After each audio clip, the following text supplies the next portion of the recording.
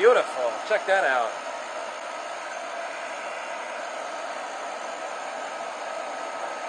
Thing works awesome.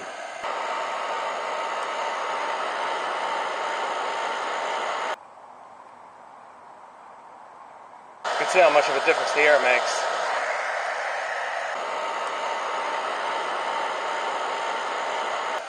Hey there, this is just a quick vid to show you a steel can air-fueled rocket stove.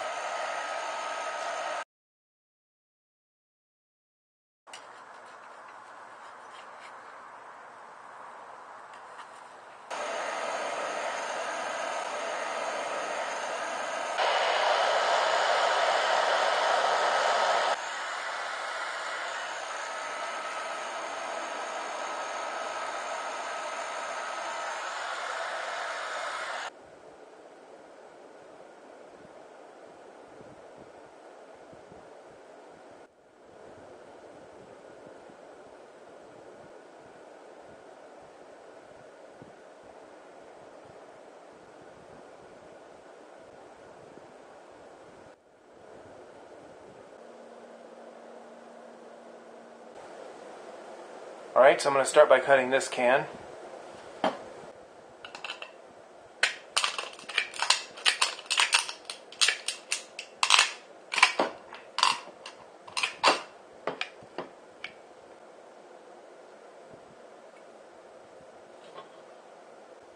Alright, now I'm going to go ahead and cut the hole in the side for the air inlet in the tuna can.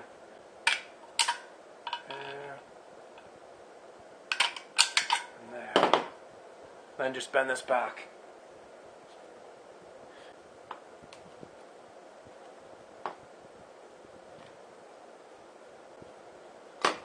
And when you get that just right, it'll slip right in there.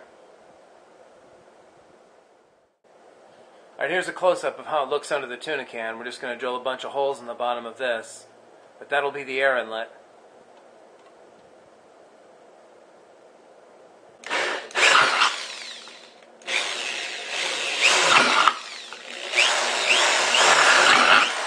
Just kind of scatter them.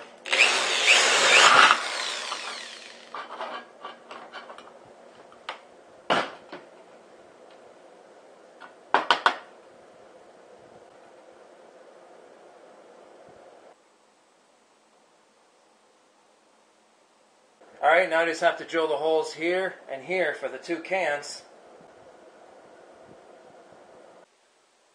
Okay, you want to put the fuel feed tube about this high, the height of the tuna can, so it'll match when we put it all together. But just score the line and we'll cut the hole.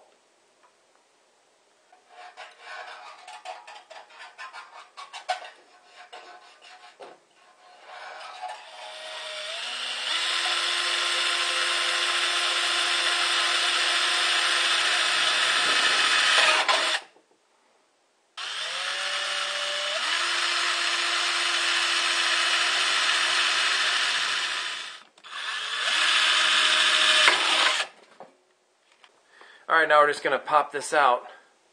Just use pliers like this. Grab in between the sections.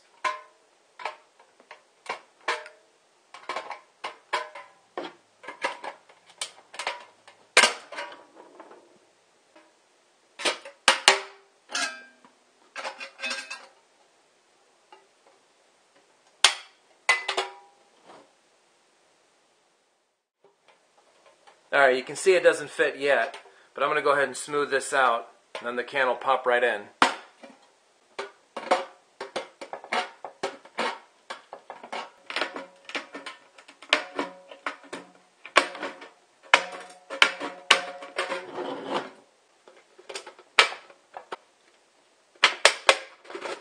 There it is.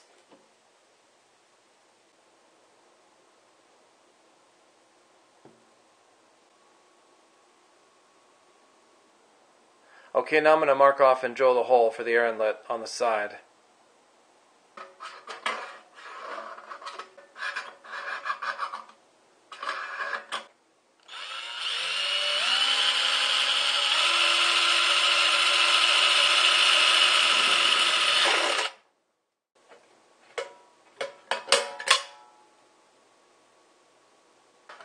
Alright, now just work this around to get it where you need it. Alright, so there's the inside. Alright, now that we got it like this, just drop the tuna can in over the air inlet.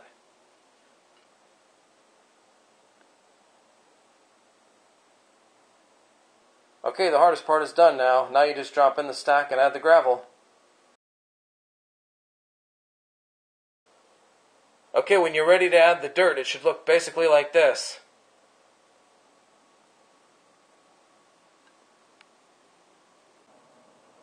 Alright, got the dirt added, kind of a dirt gravel mix.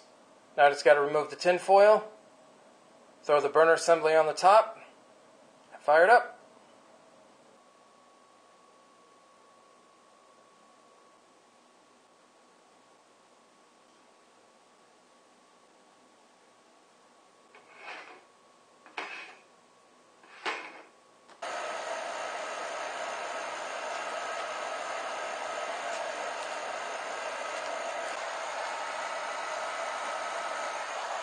Let's see how much that matters.